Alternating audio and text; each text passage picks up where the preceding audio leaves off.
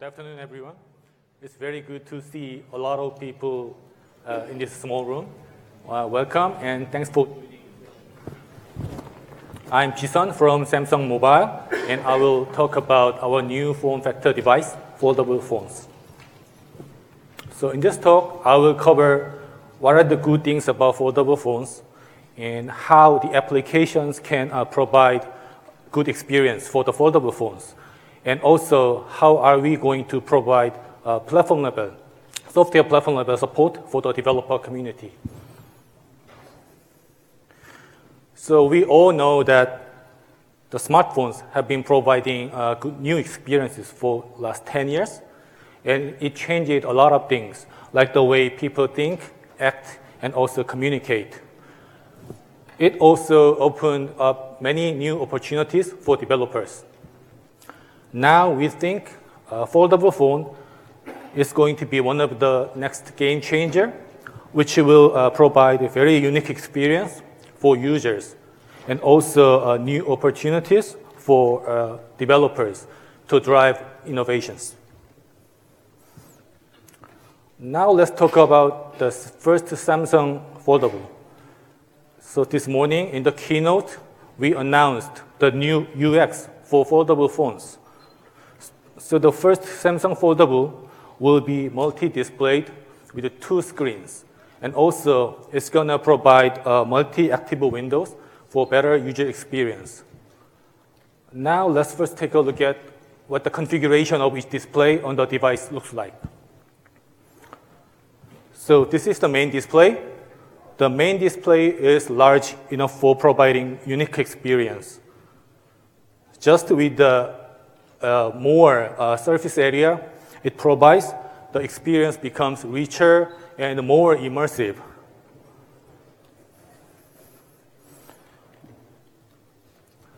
In addition to the richer and the more immersive experience provided from a single large screen, true multitasking will also become available to utilize this large screen with up to 3 multi-active windows.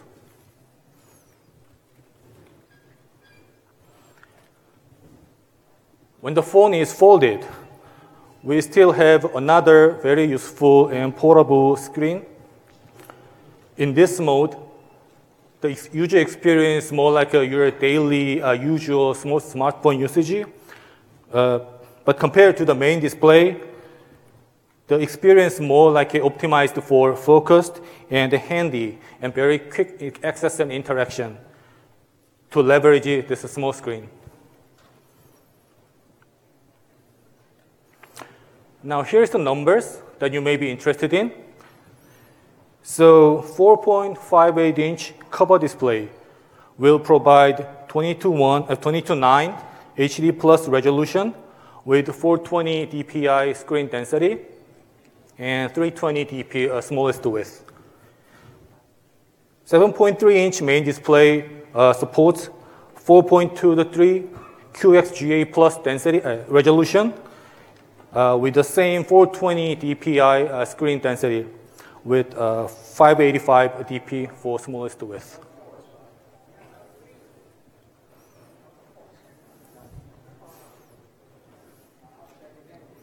So I will show you some examples, expected user experience with some examples on Samsung foldables.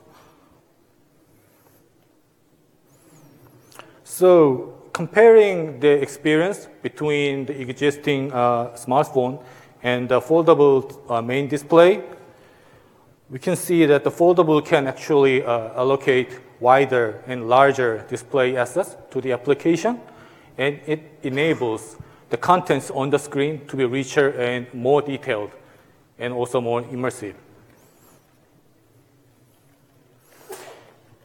On the cover display, when the device is folded, I said the experience is more optimized to provide quick and easy access and also interaction, but it still provides a full-fledged functionality. Access to the quick panel, notification, call, or messaging is the messaging scenario. These are good examples to highlight the best use of small cover display.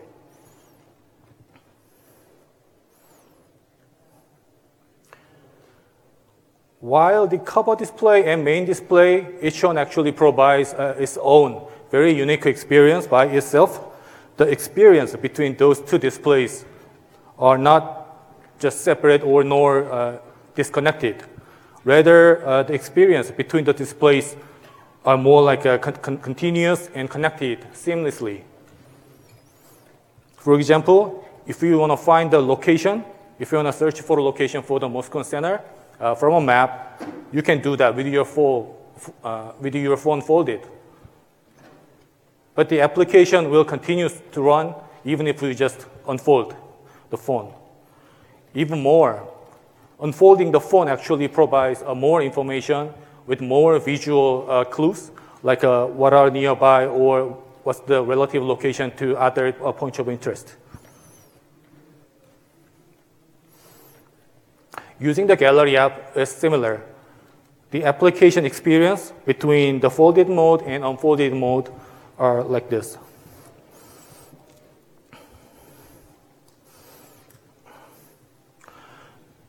And multi-active windows for multitasking is also one of the key features for a foldable device. As you can see here, you can, while watching a YouTube video, if you need to browse a website, you can open a browser and browse a website while your video still keeps playing. Moreover, if your friend sends a message and the message notification pops up, then what you can do is just grab it and drag it to dock in the third window, like this.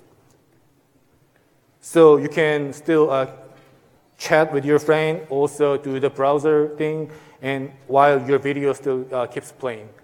So it's 3-window multi-active windows. So to support this new form factor and develop a new user experience, Samsung and Google have been working very closely together as one team to define the best foldable UX and also proper Android-level platform support. So now, Adrian from Google will talk about the developer guide and the platform support to make real applications best fit for the foldables. Thank you, Jisun. I'm Adrian. I work at Google, and I'm a software engineer on the Android platform team. We are really excited to work with Samsung on this brand new form factor, really. And I'm here to talk a bit more about what Android is doing to support developers that want to target it. So to start off, let's talk about app or screen continuity. Screen continuity is really what we call the concept of seamlessly continuing the task that the user is currently doing after they fold or unfold the device. So in this example here, let's say the user is looking at the map, they're interested in a place, but they don't really get a feel for the surrounding of the place they're looking at. So what they can do is they can unfold the device, and if the app supports a continuous experience, after this unfolding, the user will still be looking at the same place, but the app can now take advantage of that screen real estate that now is available and show a bit more about what's going on around that place. And this really isn't a new concept in Android. Android, pretty much since its inception, has been dealing with the same kind of continuity issues. And so we are actually familiar with that in the context of rotating the device or when you change the size of windows in multi-window. So why should you as a developer care about that? Well, users unfold their device for a reason, right? And usually that's because they want to dive deeper into the task that they currently are doing. And that really works best when the task that they are doing is not interrupted by losing state or the app going away or things like that. So for a satisfying experience, it's really important that continuity is maintained when you unfold the device. That sounds great, but how do you actually achieve this? Well, as I said, Android has been dealing with this for a while now. We have this system of configuration changes that we can leverage for the same thing here. And so unfolding the device will be treated as a configuration change in the screen size and the screen layout categories. And when a configuration change happens, the Android system will, by default, recreate the activity in this new configuration. While that's great and it takes care of adjusting the layout for the new form factor, it also means that you as a developer have to make sure that the user state is actually maintained during this recreation. And we give you some tools for that. You can use the onSafe instance state mechanism. And Android Jetpack actually also added a new view model library that you can leverage to make this easier for you. The alternative is handling the configuration change yourself. If you go that route, you will simply declare that you can handle those kinds of configuration changes at runtime inside your Android manifest. But that also means that you will have to manually adjust your application to the changing screen size and adjust the layout for that. In any case, for the best experience, make sure that your app supports multi-window and declare your app as resizable. Next up, let's talk about some changes we're making to the activity lifecycle in multi-window. The current behavior is visible on the left. It's really that the only activity that is resumed in multi-window is the activity that the user last touched, which isn't really obvious to the user, like what's going on here and why some activities will be in a more interactive state than other activities. And it's also, as a developer, kind of one more state to think about when you're implementing multi-window, right? So to make things easier, we're introducing multi-resume. In this mode, all the activities, all the top visible activities on the screen are in the resume state in multi-window. Now, Android Pie didn't actually ship with this behavior, so if you want to take advantage of that, we're like the app and the device manufacturer both have to opt into this new behavior. And we're actually working with the device manufacturer, so this behavior is consistent across the entire ecosystem according to our spec. And note that in the next version of Android, we are expecting and we're planning to make this the mandatory behavior across all devices and applications that run on Android Q. So let's say you're an app, or you have an app, and you want to take advantage of this simplified lifecycle. How does it actually work? Well, it's pretty simple. You just add this one line to your manifest, and you're essentially done. Beware, though, that because now there could be multiple activities running at the same time in the resumed state, that your application will need to deal with this and must be able to support having more than one resumed activity at the same time. This is especially important around singletons that hold the currently resumed activity, of which there might be more than one now. So make sure that you test your code and also all the libraries and frameworks that might make assumptions related to this. So I've talked about what's available right now. Let's also take a bit more of a look into the near future and see what we're doing to support developers targeting foldable devices there. In the short term, we're working on releasing developer guides for how to best take advantage of this new form factor. That includes things like ideal user experiences and all the behaviors and APIs I talked about. We're also working with Samsung to release an emulator that lets you test and also develop your apps for this new form factor without actually needing the device just yet. And so you can test things like how your app behaves when the configuration changes from the folded to the unfolded state and the new multi-resume behaviors. Taking a bit of a longer look, in the next version of Android, we will add support for foldables and multi-display to make sure that the behavior is consistent across the entire ecosystem. And as part of this, we're also working on foldable and multi-display emulation. So again, you don't have to you don't have to own this device just yet to make your apps actually work on them. Okay. At this point, I would also like to thank all you developers out there who are making Android really amazing with all the experiences you're building. And we're really excited to see what you will create next on this exciting new form factor. Thank you.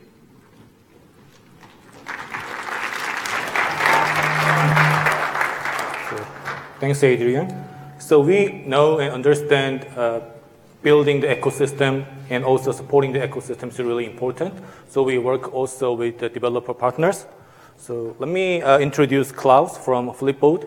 Claus will talk about how Flipboard is actually getting ready for the foldable devices, foldable phones. Thank you, Jisun. Hello, everyone. Thanks for coming today. It's exciting to see you guys all excited about this as we are. I'm with Flipboard. Flipboard is an app. It was built with the mission to inform and inspire the world. We do this through a curated content experience that's personalized to you. If you open Flipboard, you'll see that it's filled with the best content curated by world-class publishers, content creators, Flipboard editors, and the Flipboard community at large. There's more than 30,000 topics in Flipboard. So whether you're into news and politics or you're into mountain biking like me, there's something for you in there. Over the last many years, we've been partnering with Samsung, very closely with Samsung, and you'll find Flipboard on devices, Samsung devices across the globe. So we're super excited working with them on the foldable form factor as well. We realized that Samsung is really building a new ecosystem here. So we want to lean in and make sure we take advantage of everything that's possible with this form factor. So let me show you what we're working on at Flipboard right now. You'll see this is Flipboard in the folded state.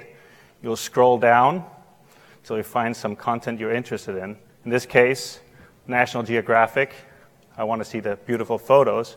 I scroll down, and I see them in the folded state.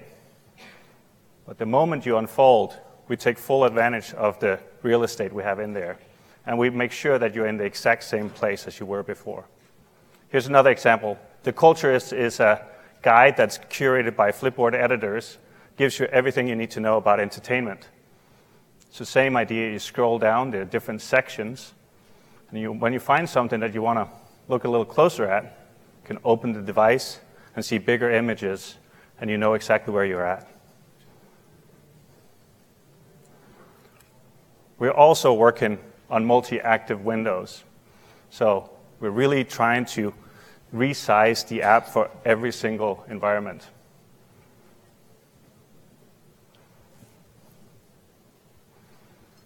So to summarize, what we're working on right now is a size-free application. Think responsive web, but for applications instead.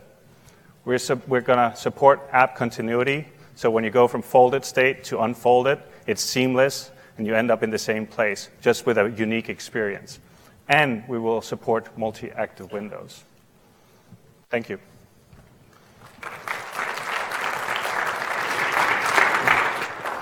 So thanks, Claus, for the impressive demo. So I'm going to share a couple of pointers to useful information. So developer guide will be available from Samsung developer site and also from Android developer blog. So the Samsung developer site will be available up and running from today evening at 7 p.m. And we will populate those two sites soon. Hopefully everything in Q4 this year. And for testing your application, we will release an emulator APK from the same link for Samsung developer site, which will be available soon, very soon. Yep. Yeah. So thank you. Thank you for joining this session.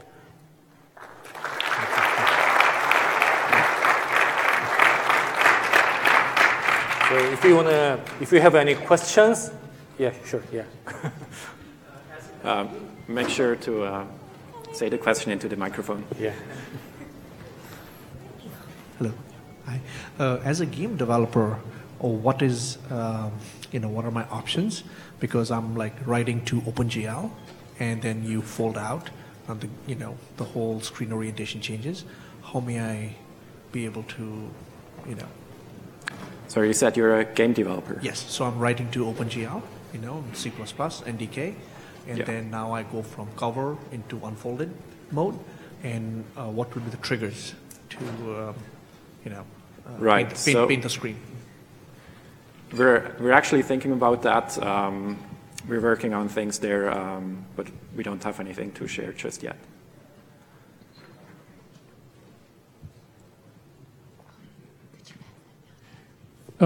So really awesome technology. I'm curious, what is the device that will have this feature, and when is that coming out, and how much will it cost?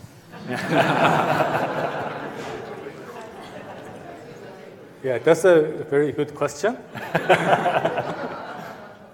So it will be in the market when we are ready. Probably sometime in next year. Yeah. At the moment, At the moment, that's the answer I can give you. And also, price-wise, it's not yet decided, but price will be set to be appropriate as possible. Yeah.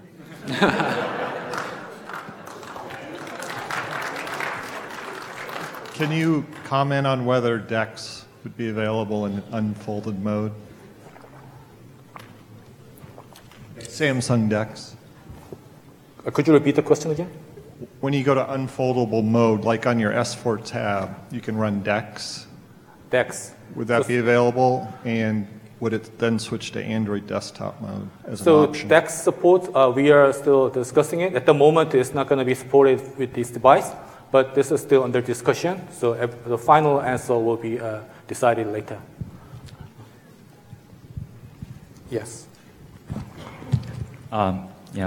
Thanks. My question is that there's some rumor that Samsung is also preparing 5G with this kind of flexible display. So is there any possibility that this kind of device support also a 5G feature in terms of a wireless capability?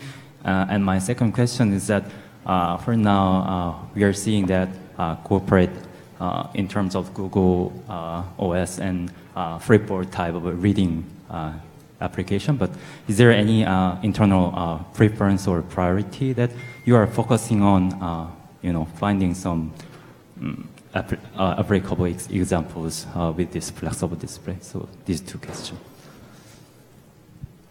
So in terms of a 5G support for foldable device, I think we need to wait to answer that. We are not ready to answer on that question.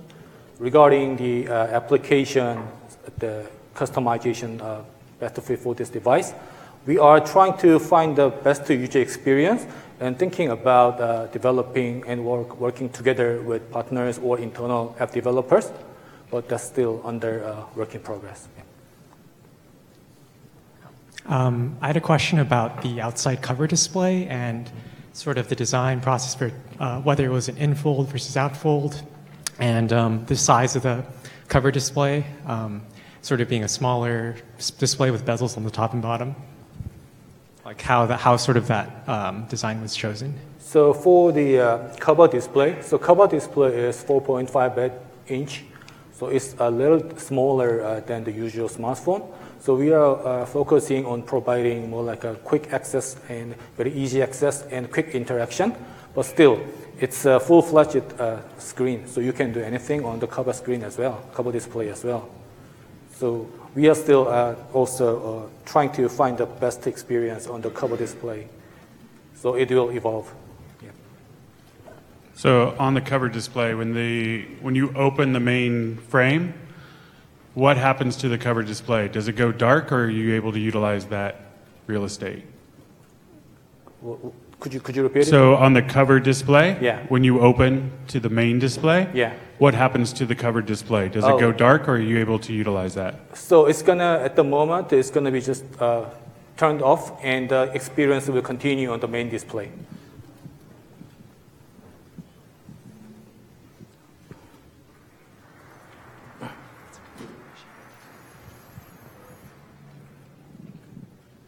Hi, thank you for your presentation. That was great. I have a question on the Android framework side. Sure. Is there going to be a new flag for the configuration to know if our app is launched in bigger or like a cover or main display, or are we just relying on pure size, display size? At the moment, we're not planning to add a new flag, so we're relying purely on the size.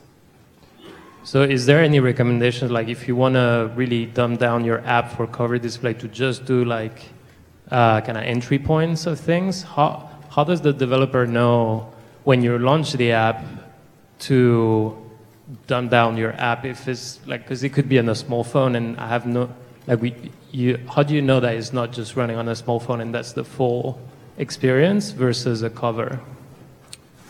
Right. I think generally, I think we think of the cover display as a like full-fledged display, and so it should provide a full-fledged experience. Just like if you were resizing to a very small window, basically. Exactly. Yeah. Okay. When will the foldable display be available as a merchant component for other handset makers?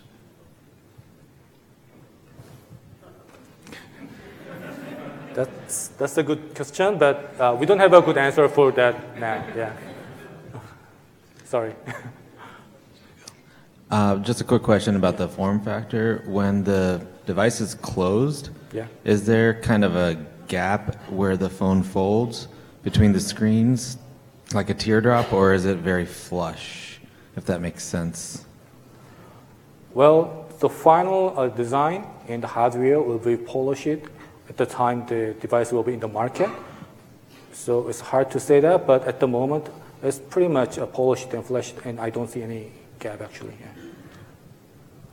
Will the device's cover material differ on the outside when it's closed in phone mode from when you open it up? Are those two screens being covered by the same material? You mean the cover? Right, like glass versus on top polymer, of the, right? So if it's closed, is that glass on the outside? Is that plastic when you open it? Is that display cover material going to be glass or plastic? I think this says more about the hardware spec question. So it may change, but I think the material on top of this display will be different from outside and inside. Yeah. Do you have any idea about how battery life is going to be affected? Because, I mean, even with your new Note 9, which has an amazing battery, I own one, it's still an issue. So that's I'm just curious. Yeah, that's another good question. So we know that because we are supporting multi-activable windows, battery can be draining much faster. But we will try to make sure the battery usage or battery life will be at least the same as the existing phones. That's the goal. Yeah. Yeah. In the unfolded multi-app configuration, are the windows resizable, or is it hard-coded for the layout that you've shown us? You mean the 3-up windows? Yeah. You want to take it? Or? I mean, that seems like a question for multi-active windows, which is right. In the current like dual multi-active window layout, it's resizable. I'm just wondering if it'll have the same sort of functionality for the 3 windows. I think we're still looking into that. It's not final yet. Yeah. So since here. Yeah. So since Android is supporting it, Android framework is providing APIs for multi-window and multi-extended like displays, foldable screens. Does that mean that this technology will come in LG, Motorola, or Google hardware devices also? I mean, I can't talk about what anyone else is doing, but we're making this available as part of AOSP, so any device manufacturer can pick up these kinds of changes in the next version of Android. So is there going to be a camera display when it's unfolded? Is there going to be a camera inside and outside? So talking about the hardware spec, I think it's a little early to talk about it, but we will talk about it later. Yeah. Sorry. Yeah.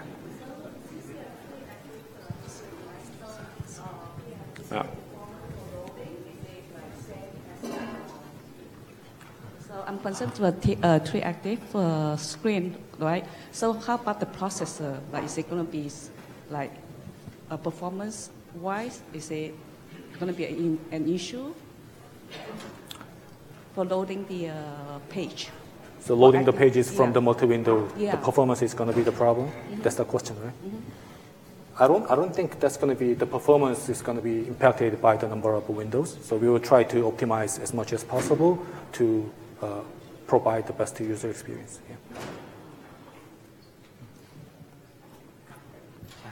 Yeah. I have a question here. Yeah.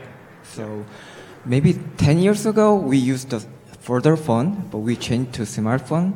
But what idea did Samsung try to make folder phone?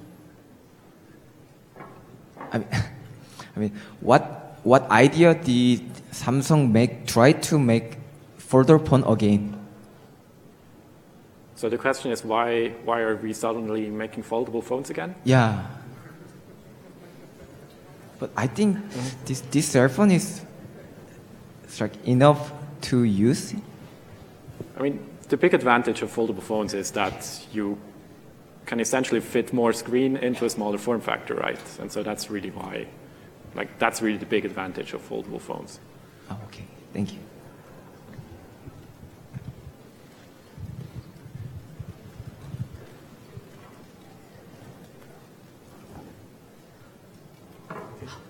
Yeah, I think, okay. Maybe last one, yeah. Hello. Can Samsung say why it settled on this foldable design? Why didn't you fold it the other way so that you have two screens on, why didn't you fold the phone the other way so you have two screens like this, if you know what I mean? As opposed to the other way with a book and then have one screen on the outside and then keep the other screen. I think in the keynote today, we talked about our folding as well. So that might be on our roadmap to consider for the future product. But the first one we have is like this, in folding and the cover display. Yeah. I think. Thank you. Another one? The last one. Thank you for the presentation. Okay. With respect to this whole user experience, I understand the continuity is necessary to convey the user experience. But from a Google perspective, you guys have Android, and recently you put Chrome on a Pixel slate. So is there some confusion in terms of the whole ecosystem of? I guess you can run Android apps within Chrome, but it just seems not to be cohesive. The whole experience of smaller screen, larger screen. Just wondering your thoughts on that. Not quite sure how to answer that.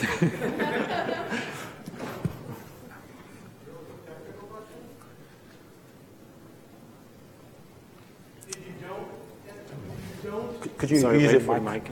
Cool.